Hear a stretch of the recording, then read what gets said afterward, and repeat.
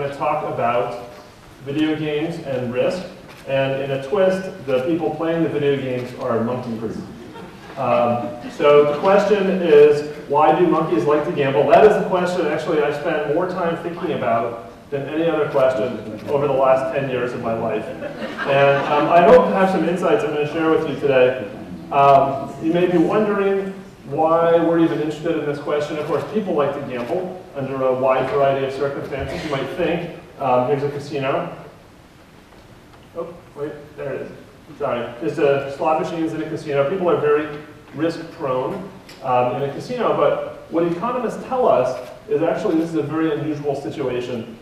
This is a very special, artificial situation where it makes people risk-prone, and in the vast majority of situations, human beings are very risk-averse. And economists measure this every which way you can imagine, and they assure us that this is true. It's not just people, it's also animals. I recently did a survey of the literature, and I found that actually psychologists have tested over 40 different species of animals and found that every single one of them is risk-averse. They like to avoid uncertainty if at all possible, including all the animals here. They've actually tested bumblebees, guppies, goats. They're all trying to avoid risk as much as possible, which leaves, as an exception, monkeys. And this is actually a photo that I took myself of a monkey I found playing poker. Monkeys, for some reason, are risk-seeking. We don't really know why, but we do know that they are. And the reason we do know that they are is there are about 20 scientists in the world, 20 labs in the world, mine is one of them at the University of Rochester, and we measure risk attitudes in monkeys. This is the way we do it. We go down to this island, this tropical island, off the coast of Puerto Rico. So it's a very nice place to do research if you live in Rochester, especially in February. It's always warm there. We get dressed up. This is me getting dressed up to do the research, and then we interview these monkeys.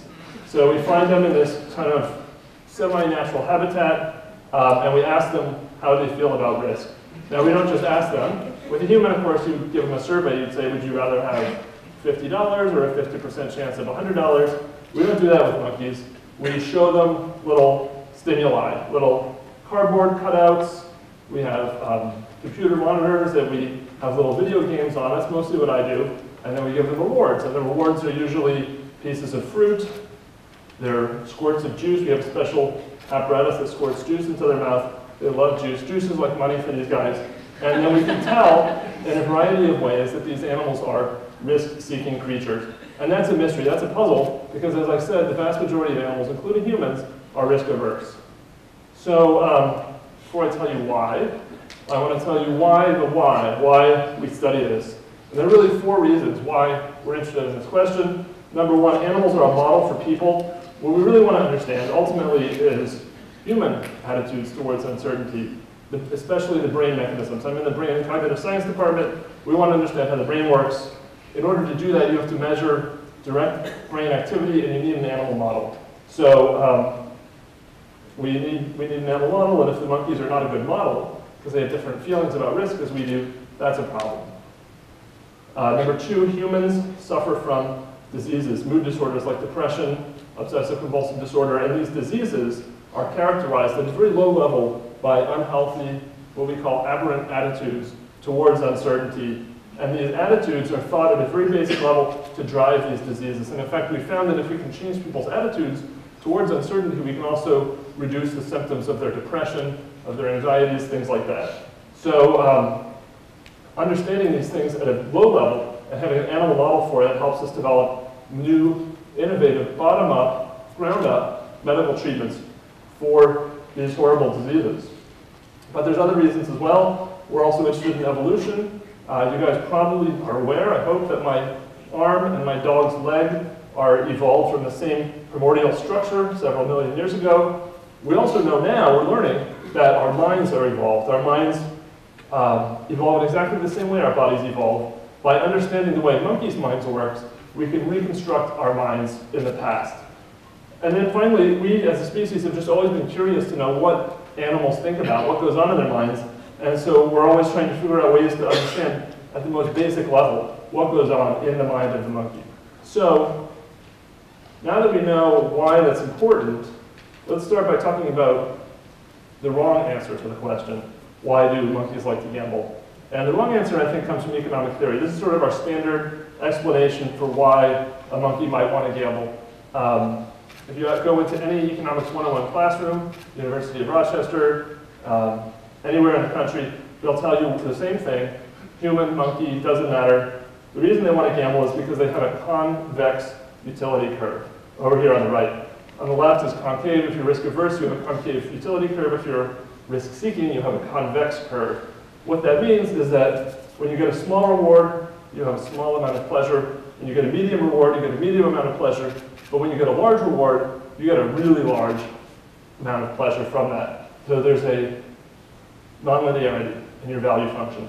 And that drives risk seeking, because if you have a gamble that has a chance of getting that large reward, that extra high weighting you put on a super high value on the large reward motivates you to choose that risky option. So this is the explanation. This is something that the economists discovered in the 1740s, I believe, and it's never really changed, and we don't think it's right at all. I've actually done a lot of experiments, all of which suggest it's wrong. I'm going to tell you about one today. Imagine that you are a monkey living on Monkey Island off the coast of Puerto Rico, and I offer you a choice between two sequences of options, two sequences of about maybe 500 trials in a row.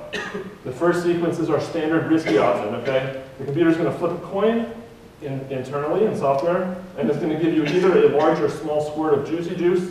Again, this is like crack to monkeys, they love this stuff. The other option is a sequence of options, and we're doing several hundred in a row, alternating large and small. So it's the same thing. You get about half large and about half small squirts of juice right into your mouth, with the special exception that it's completely predictable. All the risk has been removed, but by the law of large numbers, you're going to get the same number of large and small rewards. And what that does is it equalizes out this, what we call nonlinearity of value function. If you have a special high value for large rewards, then it doesn't matter, right? It's balanced out of both options. They have the same value. So yet, despite this fact, monkeys, and we now have lots of data to support this, really prefer risky sequences to alternating sequences. And that tells us that it's something about the uncertainty itself. There's an intrinsic value in the uncertainty. It has nothing to do with the weight you place, the monkey places on those values.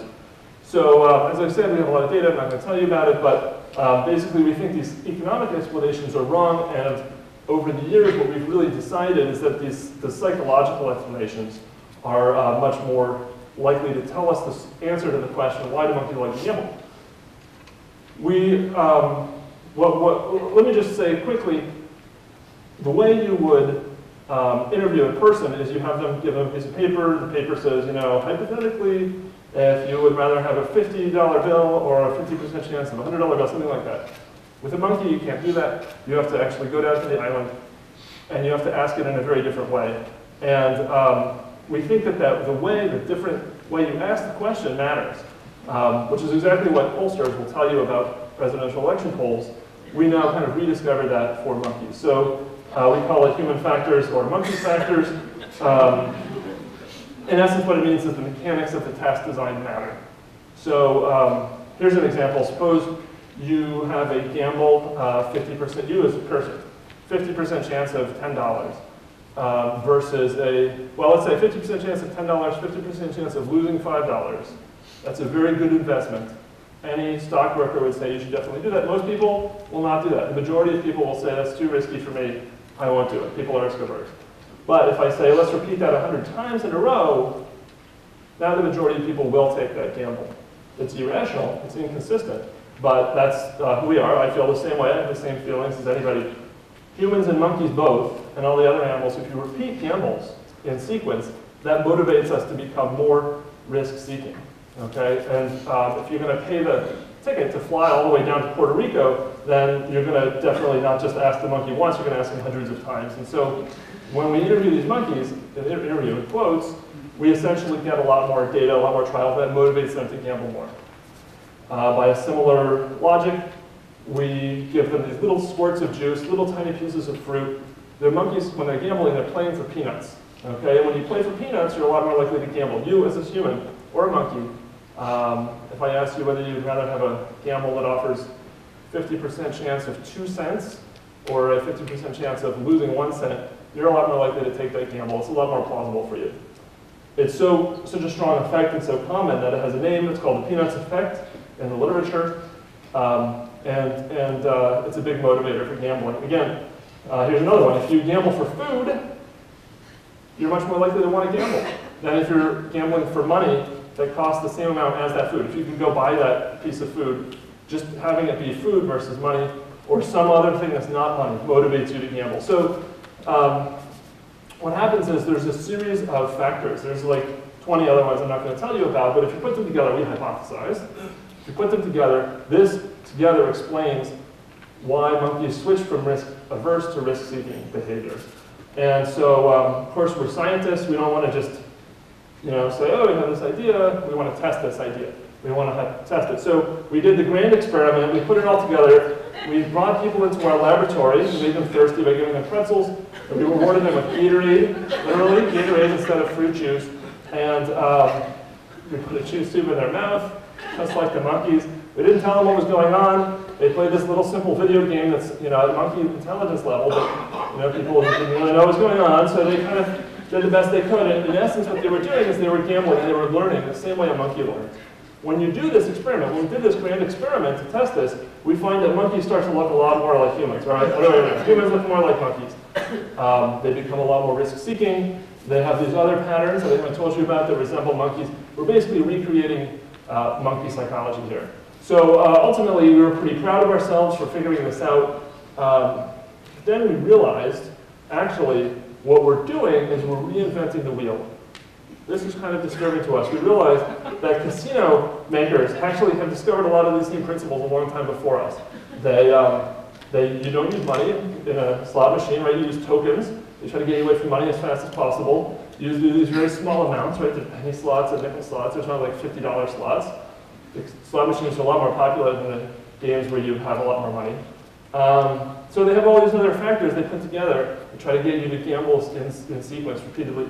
And that was, first of all, we thought, well, we didn't really discover anything new, but then we realized actually we have a good monkey model for problem gambling. And this is important because the last phase, the current phase of our project is we're looking at brain activity while monkeys are making these decisions, and now we can see what goes wrong in the brain when you're more likely to gamble than you should. And that's going to help us develop new treatments for gambling addiction from the ground up. And so I'll just finish by saying one other thing. As this data is coming in, we're starting to see this circuit, this very characteristic circuit of brain areas that's very, comes up again and again in these studies of decision-making, of risky decision-making, but also these are the same 5 or 6 brain areas that are broken, that are busted. Diseases like depression, addiction, anxiety disorders. And so what we're doing now is we're trying to take a lot of these insights that we've gained from the neural recordings in these monkeys making these decisions and use them to develop new treatments for these diseases. So with that, I will thank you and hope to see you the rest of the day.